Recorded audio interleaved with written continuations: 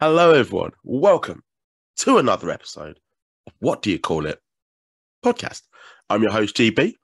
Today's guest, well, she says she is the last true Cockney and the East End brawler. Please give it up for Beau. How you doing today? You're good?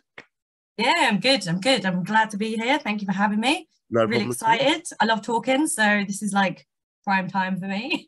Love it. Essex and Cockney sort of worlds collide. I know, right? It was like East meets next East. to each other. It's like, what's going to happen? Too much East for one podcast. No, it's fine. It's good. The viewership like, in America, they're just going to be so confused by this episode. East and Essex are always kind of kindred. So I feel like we're practically best mates already. So.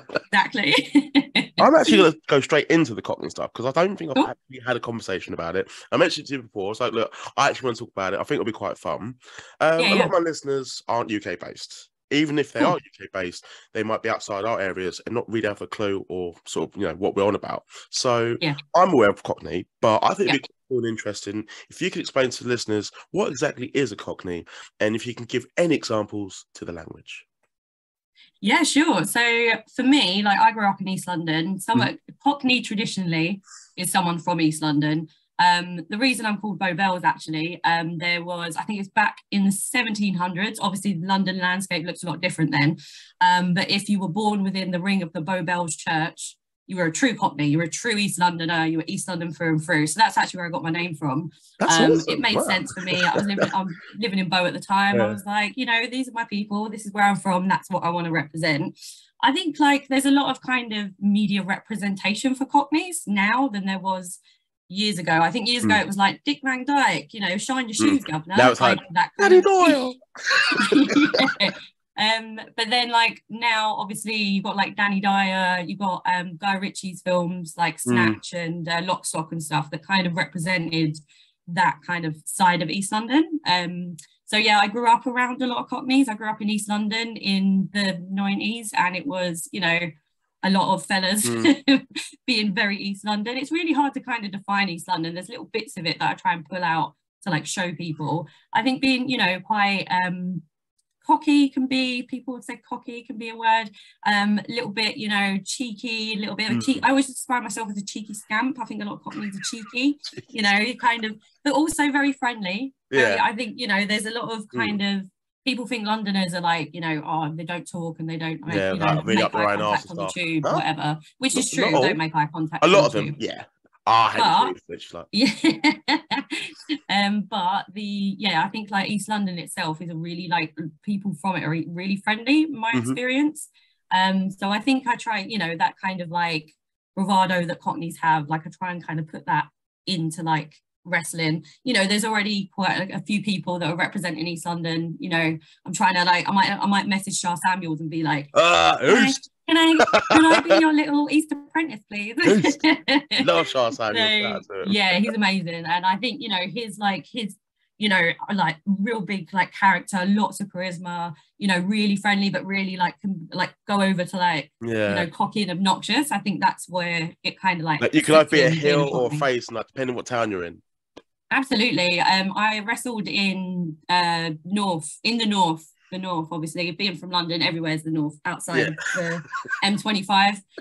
But yeah, so I wrestled in Huddersfield, and I was heel on the show, and I just went out and I was like, this is how we do it in London, and they were like, oh, like you're having it off, just like it was really fun. It was really, really fun. But yeah, I think Cockneys are good people. I think they can be misrepresented. We're not all, like bugs and hooligans like Dr. Martin.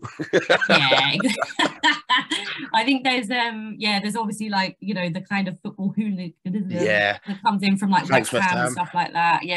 I've got a lot of friends who are West Ham fans and my partner's West Ham fan, so kind of hear that. Pull little bits out of it, but not quite the horrible side of it. But but yeah, it's a fun, like I love East London. Like it's the reason why I put so much of it into my character.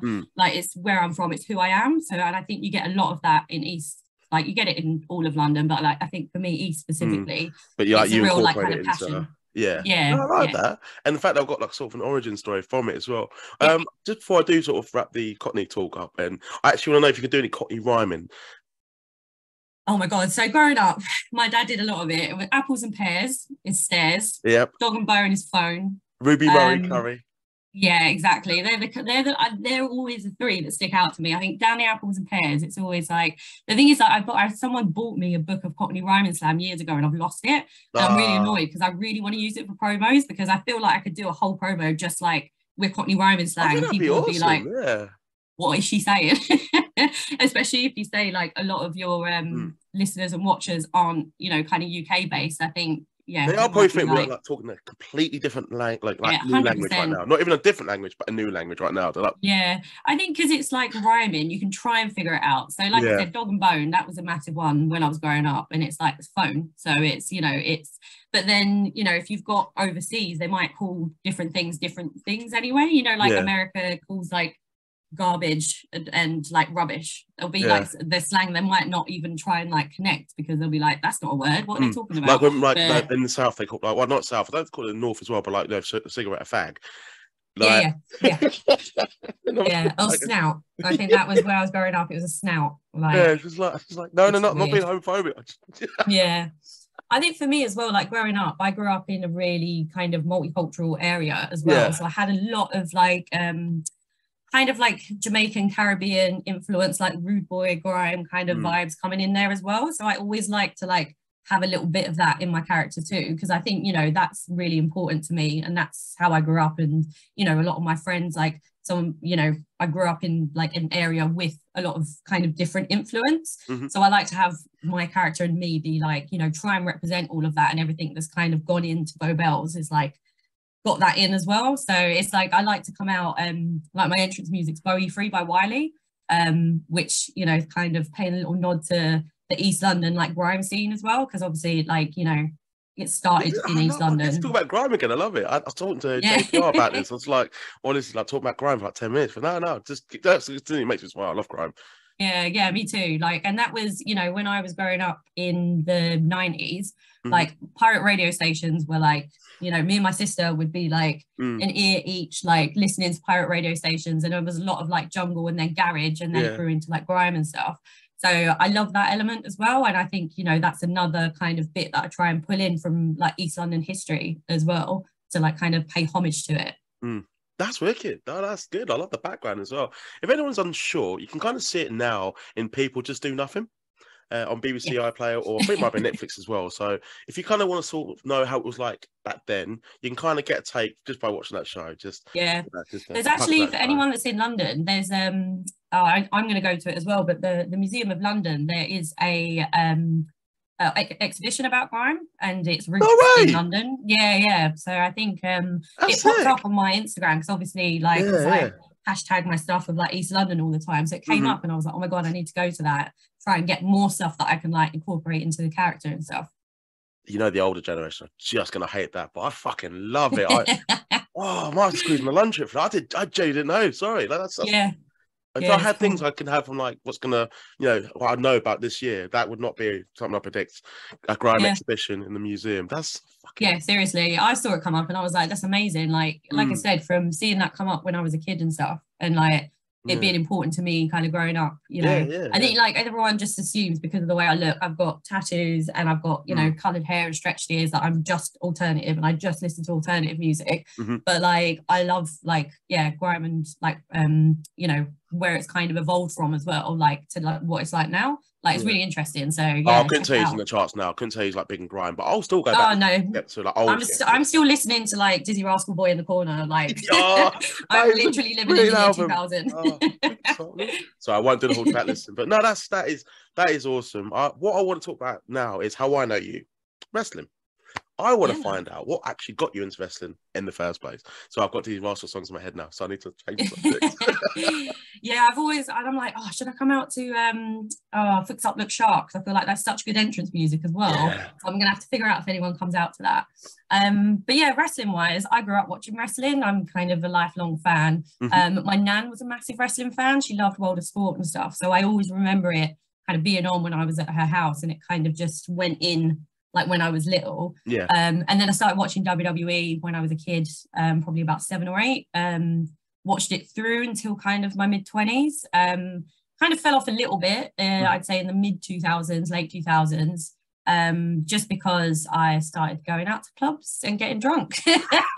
So I was like, not enough time for wrestling. I've got to go socialise. But I also used to always watch WrestleMania. It didn't matter how long I hadn't watched wrestling for. I'd always check in for WrestleMania. Sometimes the Royal Rumble, because obviously in WWE they're two of the biggest shows of the year. Like so I keep I keep tabs on it. And like when I was in like kind of my late teens as well, I started like going to like indie wrestling shows. I remember going to an FWA show in 2004. Yeah, in like Colchester. Johnny Storm and Johnny Fleisch. And yeah, absolutely. And I remember AJ Styles was there, and I just forgot about that had even happened in my life until he came back into WWE, and then I was like, oh yeah, AJ Styles, I haven't seen him for ages. I saw him in 2004. Like, that was so weird. But yeah, kind of like for a few years didn't watch it kind of like, you know, all the time. And then about, I'd say 2013, 14, one of my partner's friends was like, do you want to watch wrestling? And I was like, I love wrestling. Yeah, of course I do. And then that was it. I like got hooked and like straight back into it. I think like coming back to WWE and starting watching that, the Shield had just like started coming in. So that was me. I'm a massive like Seth Rollins fan, but yeah, I started watching that and I was like, ooh, okay, wrestling is good. So started watching that, and then obviously started discovering like British wrestling in that time period as well, and was just like, did not realize how much of it was on my doorstep. You know, I was living in like East London at this time. I did not realize, like, you know, down the road from where I worked, Lucha Britannia was in an archway in Bethnal Green. So started getting back into wrestling through that. And then it kind of went from there. I started training in 2018 because Pro Wrestling Eve opened up Eve Academy, which was their women's only school. I think it was, for me, I was like, I wanted to wrestle when I was 18. I looked up some wrestling schools, and I think one was in Blackpool at the time. And obviously, bear in mind, I was like 18, grew up in London. I said to my mum, I was like, oh, I want to go to Blackpool and learn to wrestle. And she was like, absolutely not. Like, yeah, seriously. She was like, I'm not sending my tiny child off to go and like throw herself around. But obviously she couldn't stop me as an adult. So, you know, once when Eve Academy opened in 2018, walked through the doors of the Resgal, had my first session, and was just like, you were hooked. Oh, okay, I love it even more now. Like, yeah, it was you know, people say like it's addictive like straight away, and it was. I was just like hooked from the very first session. I was like, yeah, this is where I'm gonna be. In the first session that you did have, what actually happened in the first session? Were you doing bumps? Were you just sort of being introduced? Didn't do bumps straight away. Oh, really? Didn't do bumps. No. So they eased us in, bless them. So we did rolls. That's the first thing you learn. I think a lot of wrestling school is forward rolls, shoulder rolls and back rolls. I remember going in, so it was Greg Burridge and Rhea O'Reilly, and they kind of, you know, talked us through I remember walking in and the ring was just there, and I was like, oh my god, like, there's a wrestling ring right there and I'm gonna get in it. So you first learn like rolls, and that's, you know, you drill those to make sure, because a lot of moves, when you actually look at some moves, you're rolling out of them and it's protecting yourself, you know. So yeah, first rolls, and then after a couple of weeks, I didn't really. It's also about body control, body movement, doing things in the ring, because we do a drill where you kind of roll around the ring with other people, so you're kind of aware of them and where you're going, all the lovely things that go into wrestling.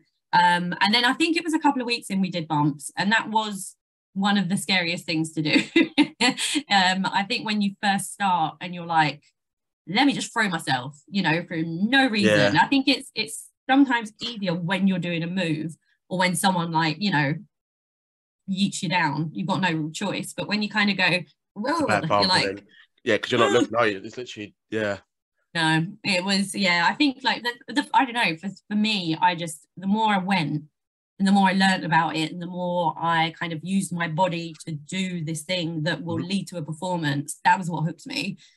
We also had to do promos like pretty much straight away. They were like, right, end of the session, get in the ring, tell me why you're going to beat Rhea next week. And I was like, I can imagine you being up for it. Yeah, I can imagine. Yeah, I was like, I think it is scary, you know, because I think when we, you know, I'm trying to think, some years ago, but like, you know, there was probably like 20, 30 people in the room. So to get up in a ring and hold a room and like, you know, be a character and say whatever it is you're going to say. It can't just be like, it's nerve-wracking. yeah, it's proper nerve-wracking, but like I said, the one thing that always drew me to wrestling was the performance, you know, these massive characters telling a story and making people feel things. And that's what I love about wrestling. So when I get the opportunity to do it, I'm like, yeah, let's go. So I was like, you know, oh yeah, she's ready, she's here. I think sometimes it's harder, you know, you all have harder days more than others, but I think that was a really good kind of like start into the wrestling world of getting us to do that, because the performance element is such a massive thing for it. You know, you have to be able to get up in front of a crowd and hold a room and tell a story. So yeah, I think that was a massive learning curve for me, but it was kind of like utilizing stuff I already had in me. You know, I knew that I could perform, and I know that I've got character, and I know I can be, you know, hold a room. It's just getting in a ring and then adding a physical element onto that and still being able to do it. So just yeah, sort of combine. I was, like I said, it was love at first sight. No, I love it. I can hear the passion already. I will talk about your coach as well. That I know you wrestled early in the year in February, Rhea O'Reilly. But I want to talk about your debut, the official wrestling debut that you had, the first ever match. I want to hear about that because I actually get quite funny stories from it. Did you have any friends or family there, by the way, or was it in the pandemic by any chance? Just because it's becoming more. So do you mean? So I wrestled in February against Rhea at Pro Wrestling East. I'd say that was my singles debut. Singles debut. Okay. Yeah. Do you want me to talk about that, or we did? What was the first time you was in the ring in front of a crowd? Would it have been maybe the like very a Royal first Rumble, time? Royal? Yeah. So I the first two times I was in the ring. The first time was 6 weeks after we started training. Yeah. The London School of Lucha Libre, which was run by Greg Burridge and Gary Vanderhorn, they had Triple L, the London Lucha League, which was one of their shows. It was essentially a school show, like training, like people that were coming up that could go on it. So 6 weeks after we started training, Greg was like, right, who wants to be in a Rumble? And I was like, I think so. I mean, maybe. Right, yeah. Yeah, so there was quite a few of us actually. I think there was probably about 15 people from the class at Eve Academy that wanted to go and do the Rumble. So they had like a women's Rumble. And I remember I was training with someone else at the time, and we were like, we'll stick together and we'll do this little bit. You know, we'd only learned like, you know, a headlock and a wrist lock at the time. So we were like, we'll just pair together and we'll do this. Just stay at the end, right? Don't care what they say. Yeah, literally. It was just like, whatever, it'll be fine. And I remember like going down, I remember when the music hit for us to go down, like it was let's get ready to rumble. And well, you came out to going down deck. Well, sorry, what's it? Yeah. Duncan and I forgot their names now. PJ and Duncan. That's the one. Sorry, yes. So we like came down the stairs, and literally as the music hit and I came down the stairs, I was like adrenaline straight away. I was like, yeah, I love this. I love this. So like got in the ring. I think at the beginning as well, there was because it was like a women's rumble, Tarquin, who's a UK wrestler. He's very like a bit of a toff, bit of a Tory, came in and was like, had a picture of Margaret Thatcher. I've seen that. And I think it was either Darcy Stone or Sadie Gibbs who were in it as well. And they like hit him with the picture of Margaret Thatcher, because we were like, obviously fuck Margaret Thatcher. And then it started. And then I said, me and the person that I was training with, we were like, right, let's do our, you know, literally 60-second sequence of like, let's wrestle each other, like, oh, I'll get you in a headlock. And then she like, so they pulled me out, like I eliminated them, and then they pulled me out, and then we like fought up the stairs. And that was it. It was probably 2 minutes, if that, not even, probably like 90 seconds, 60 seconds of actual like being in the ring. But I was hooked. I was like, yes, I want that. I want the lights. I want the camera. I want the action. And I want that theme song forever. Yeah, literally. We reach out to the Ravens. Yeah, it was just like, I was like, yeah. And I think the reason they did it, because they were like, let's see if people actually, you know, kind of want to do this, you know, not to like, you know, eat people out. I think not scare away, but just to just to see if you want to do it or not. Because I think with Eve Academy, there was a real opportunity for people to do it as a, you know, a place to work out, you know, a fun way to get strong, and as a woman, or, you know, to take up space, because, you know, women are kind of told to be quiet and, you know, seen and not heard kind of thing. So Eve Academy was very much like, come and be loud and be vocal and be silly and be strong as well, which was really nice. So I mean, it was a great reputation itself. I mean, like, it's still as well. Yeah, they're like, you know, they've done so much for women's wrestling. It's amazing. But yeah, that was the first little taste that I got, and I was like, right, I want to do it. So did you have any friends or family there? Not for that one. No, we then we did another Rumble, the Eve. I can't remember what it was called. It had a really long, stupid name, you know, like something invitational, something Memorial Rumble or something like that. And there was 9 of us from Eve Academy that were doing it. So we got to actually, you know, showcase a little bit more of everyone that was doing it, because the other one, the first one that we did, there was about 30 people in it. So this one, my sister was there and my niece and nephew, which was really cool. So my nephew, I think, was like 6 at the time. So I was one of the first people out, so I actually got to have an entrance, which was really nice. And then had like a little sequence with Rebel Kinney, who's retired now, but yeah, we got to have a nice little sequence at the beginning. So my nephew was just like, he said after, he was like, oh, you're so strong, Auntie Sally. And I was like, yes, that's what I want, you know. Kayfabe, I love that. I love that. I don't care. I'm like, but yeah, no, I love that. You know, it's what I, you know, when I was a kid watching wrestling and I watched Lita, you know, jumping off and being really strong and capable, and like, you know, watching the women's matches that happened that were really like, yeah, and that's what, you know, I love that my little, you know, my little family were like, yeah, you're proud of you. My mum would not watch me at all. My mum's like, yeah, she's like, absolutely not. She was like, you're my baby. I don't want to see you get like, you know, not like, in a negative way, like I hate wrestling, but just actually concerned. Oh, that's cute. You can't fault her for that. It is cute. I'm like, the thing is, like, I kind of want her to watch, because I'm like, look what I can do. Like some of the stuff that I can do now compared to what I can do then. Like, I'm really impressed. I'm even impressed with myself sometimes when I watch it back. I'm like, how did I do that? So I want to be like, Mum, be proud of me. But I'm also like, yeah, I am her baby girl, so she doesn't want me to like see me getting hurt. So I'll allow it. Just literally like surprise her for like 1 minute. Like, oh yeah, front row. Yeah. Well, no, my sister was there, and my niece and nephew, and my partner was there. One of my oldest friends from school was there. She saw, because we'd watched wrestling together when we were like in secondary school. So she came to watch me as well, and she was like, amazing. And I was like, yeah. So it's always nice to have like family and friends come along and be like, wow, because it's not really a thing you can like bust out in the local pub and be like, look, I'm a wrestler. But no, that's awesome. No, it's awesome. Speaking of friends, a bestie of yours in wrestling, I think you know I'm going to mention. I had them on the guests as a show. Fantastic guests. I really enjoyed speaking to them. Sky Shaw. I want to know. I've got to know. How did you meet them? First impression of them as well. Oh, cute. Feel free to bitch about them, by the way, if you want. No, absolutely not. Never.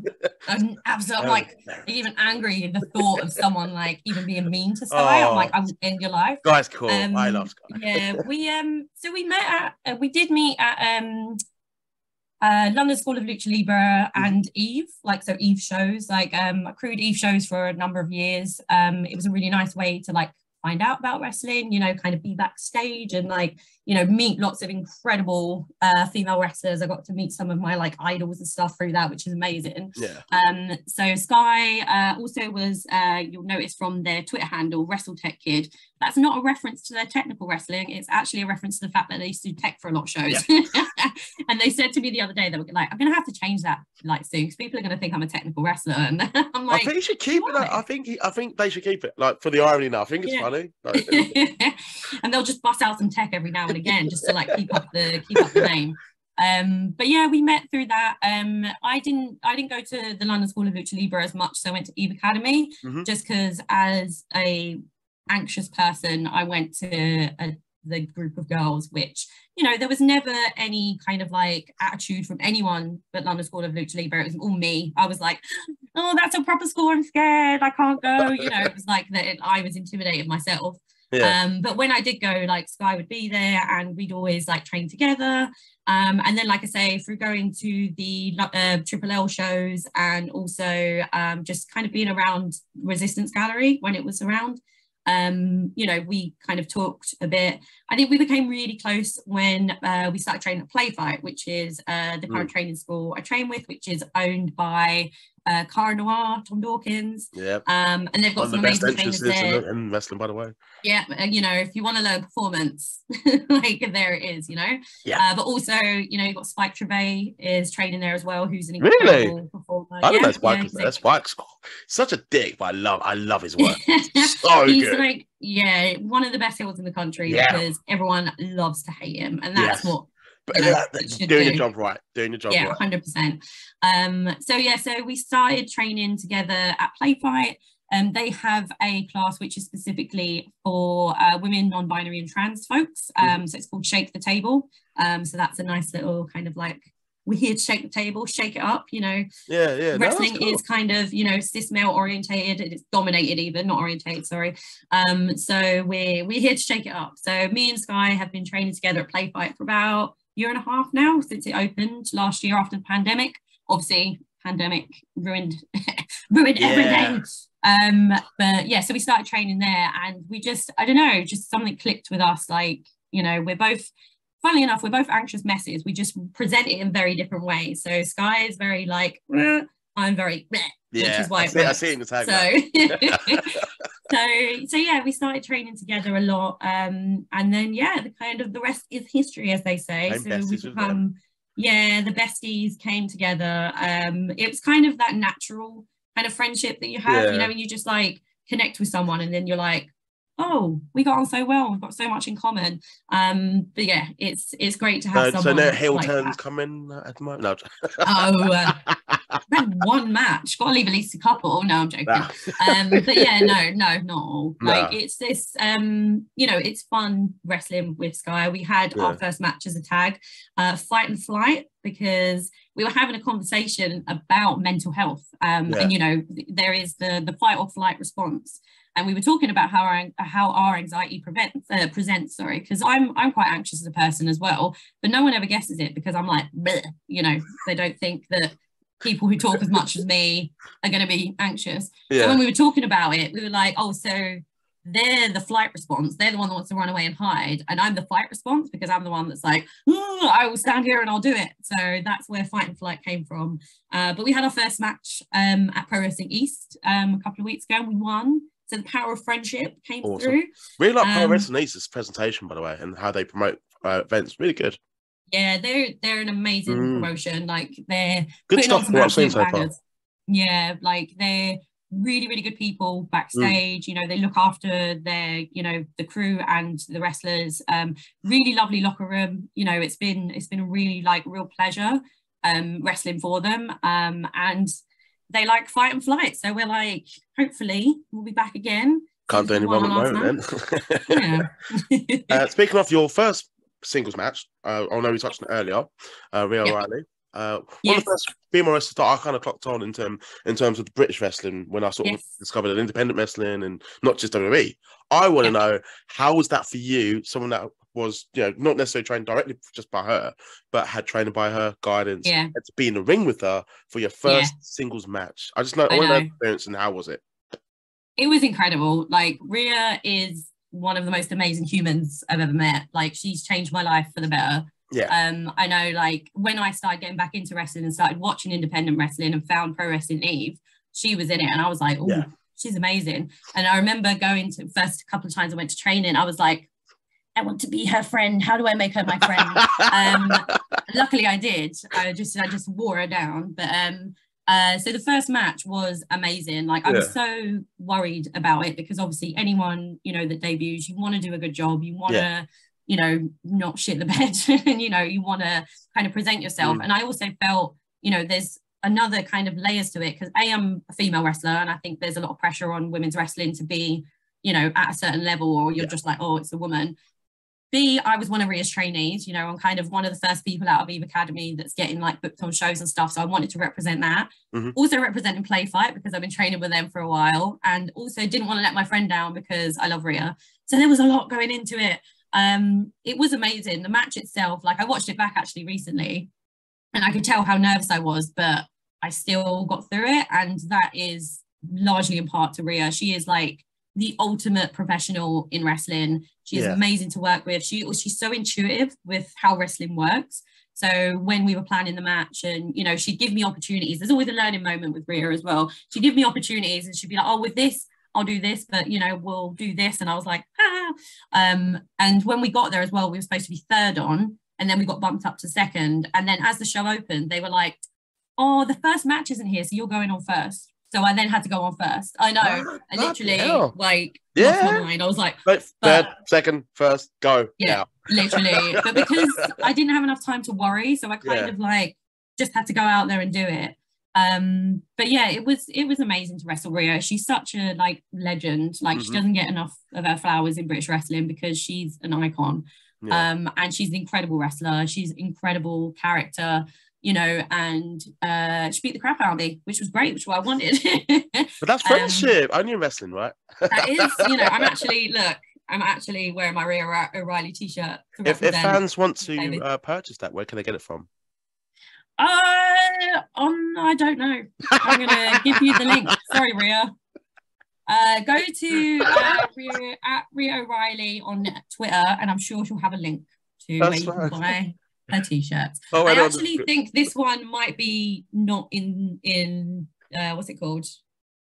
I don't think she's selling this one at the moment, but she's got an incredible one where she's dressed as Loki. That my friend Dale Brody, who is a photographer, took. So it's like double whammy.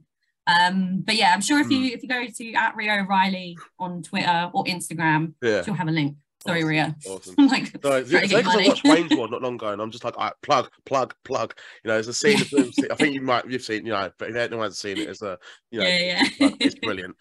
Speaking of cheap plugs, I actually want to give a shout out, by the way, to independent wrestler Chocolate Thunder. One massive shout out. He's currently raising money for charity for his merchandise. Great friend of the show. He's currently battling cancer, so if you can all support him, checking out his merch. If you can, CHOC store.bigcartel.com and support him any way you can. Much love. Thought I'd squeeze it in there. I'll take the $5 end of the show from you, mate. But no, I'm joking. Nah, he's awesome. He's awesome. But anyone, it's a bit across the table. PayPal. No, don't make it important here. But no, I just had to squeeze that in there as well. But I want to do that. That was just But is there anything you want to promote? Anything you want to tell the listeners? The platform's yours. Anything you got lined up? Anything you want to say? Yeah, so there is a wrestling festival going on the 22nd to the 24th at the Pleasance Theatre in London. It's called Restival. So it's going to have a few different amazing, incredible wrestling theatre shows. So I think a lot of the wrestling community might have seen Mythos, which is a Norse mythology combined with wrestling. So they're going to have that show. We've got Mummy Versus, which is a story told about new mums through the medium of wrestling. There's NHS Smackdown, which is talking about the crisis that the NHS is in through wrestling. And then there is the Head Drop show, which is Rob Brazier's show. The photographer, he has his Head Drop Wrestling Goes awesome, by the way. Really, I don't think it for years, but I've been really, really lucky to work with Rob a few times. He's an amazing human, amazing photographer. So he's got a wrestling show. He had a couple of Resistance Gallery before the pandemic, so he's got another one.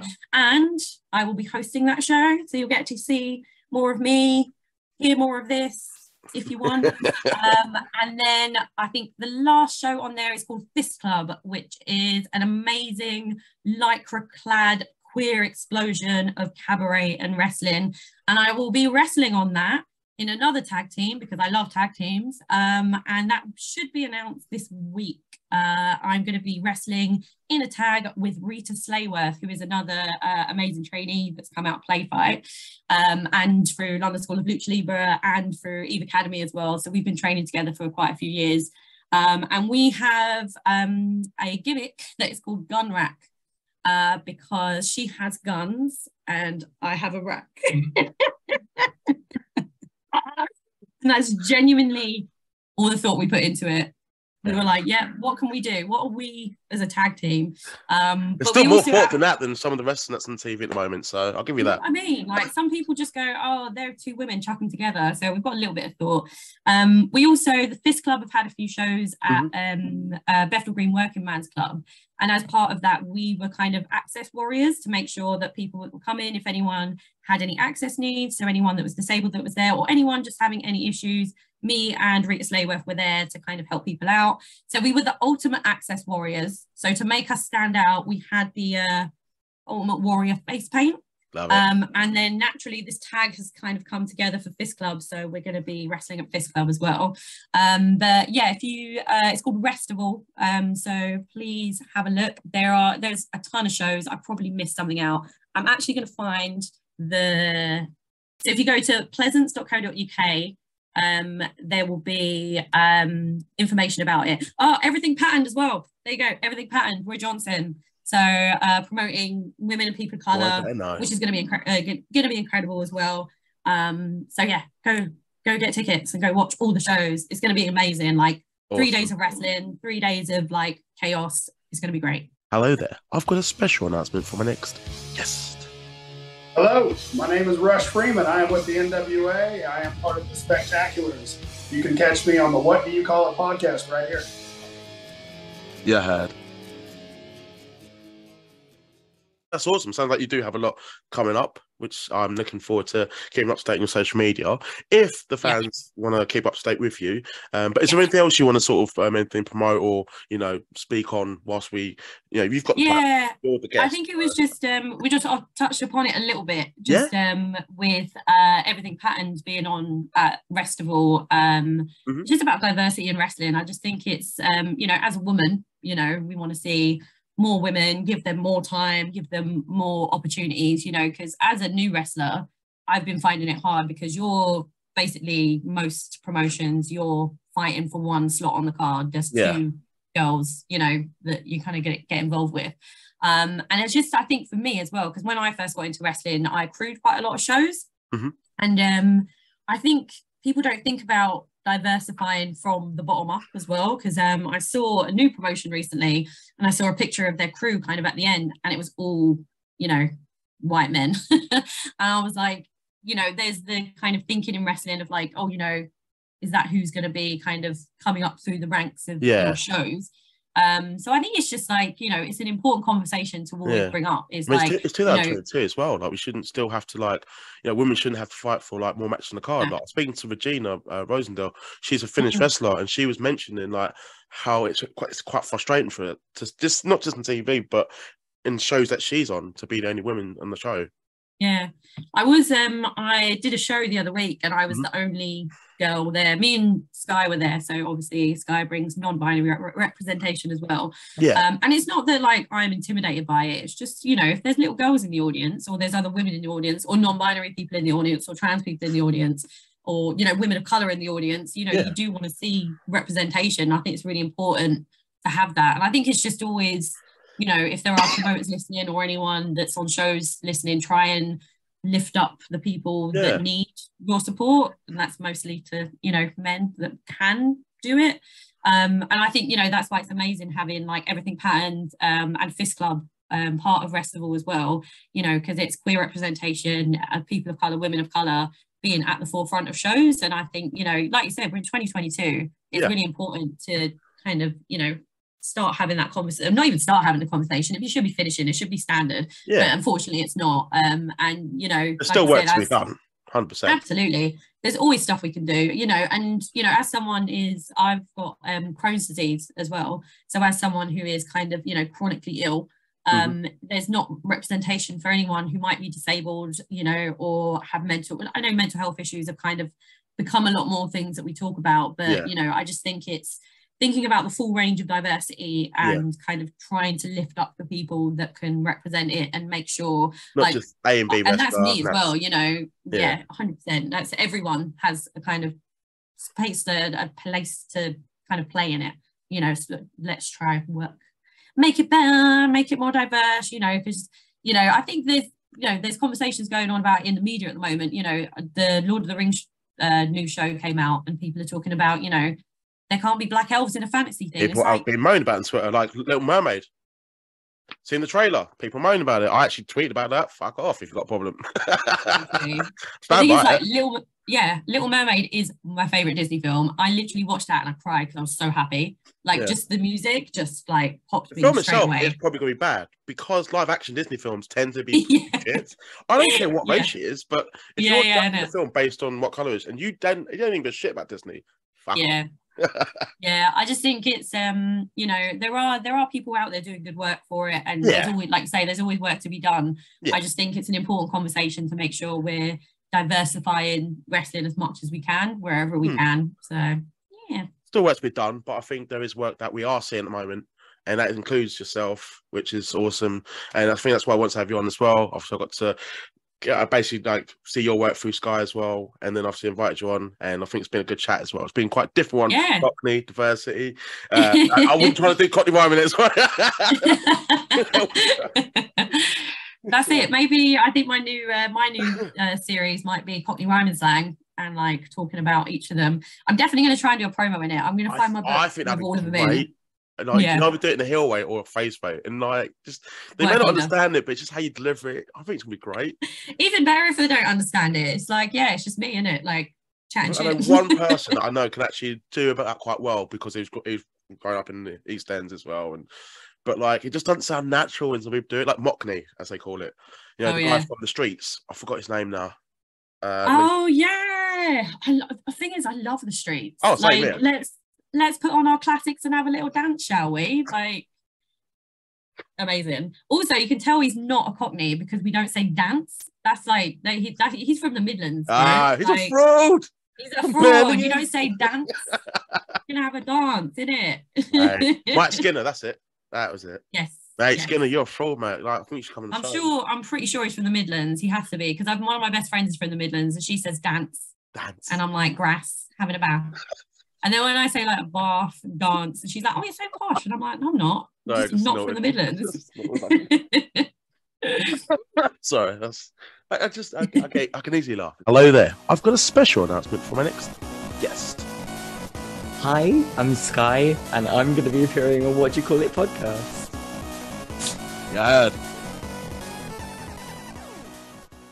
So it's a famous question. Everyone loves this. We're definitely not recording this after the interview. Wink, wink. But it gets good feedback. The guests enjoy it. Every single answer is different. And I think you know what I'm going to ask. So you get to pick 3 guests for your dream dinner party. Dead, alive, fictional, non-fictional. Might make a t-shirt of this. Who knows? It could be your neighbour. I don't know. It's up to you. You are picking this. You're making the food. You're going to be chilling with them. Who are you going to pick and why? If you can give me a reason. So, I'm ready for this. I love this question because I saw Sky answer it and I was like, I'm ready. So my first one is Buffy the Vampire Slayer. Yes, she's fictional. She's a queen. She's an icon. She is a hero. She died and came back from heaven and still carried on and got really depressed, but she still fought for everything. And we've all been there. All right. So icon, queen, love of my life, Buffy the Vampire Slayer, first of all. One of my first crushes, Sarah Michelle Gellar, 100%.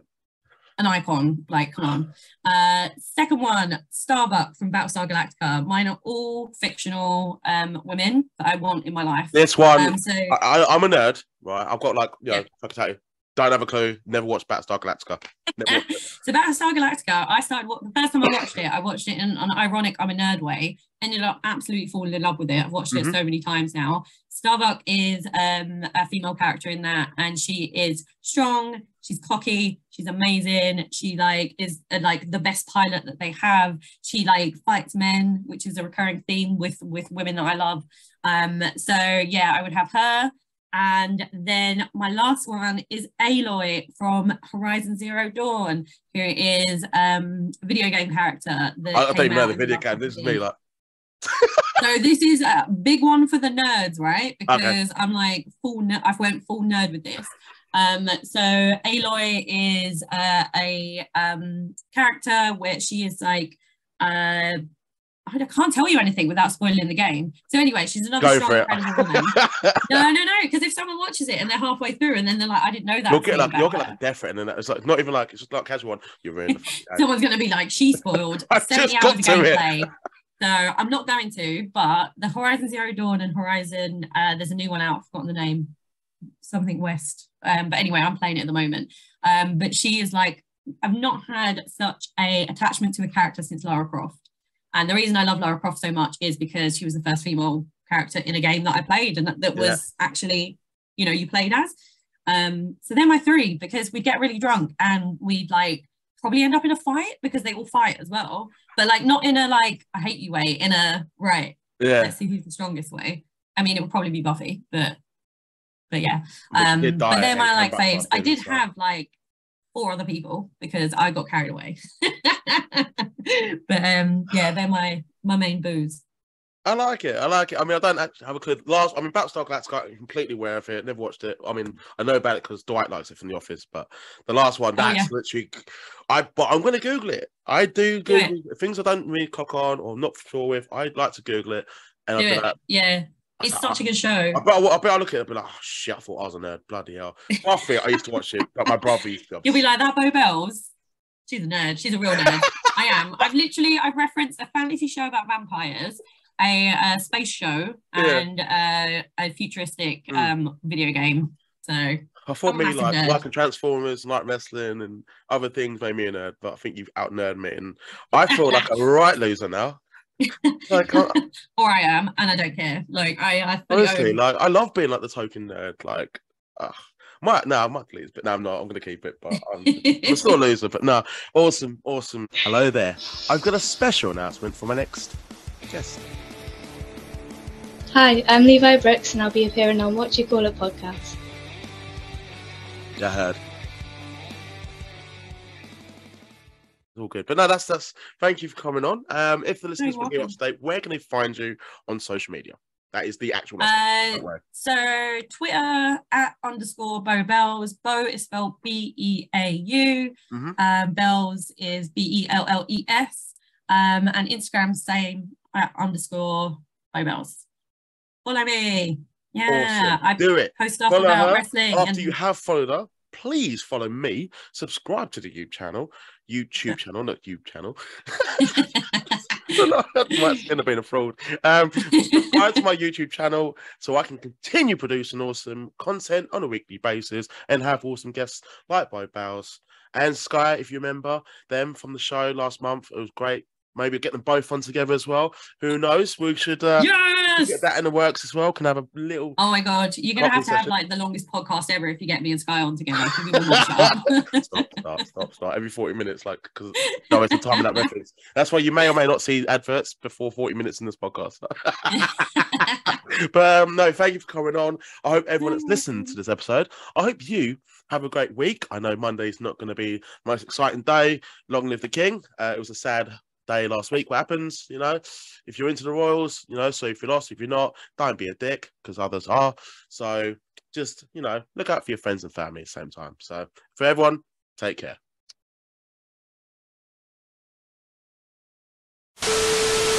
Hello there. I've got a special announcement from my next guest. Hi, I'm Anderson North, and I will be appearing on the next What Do You Call It podcast. You heard.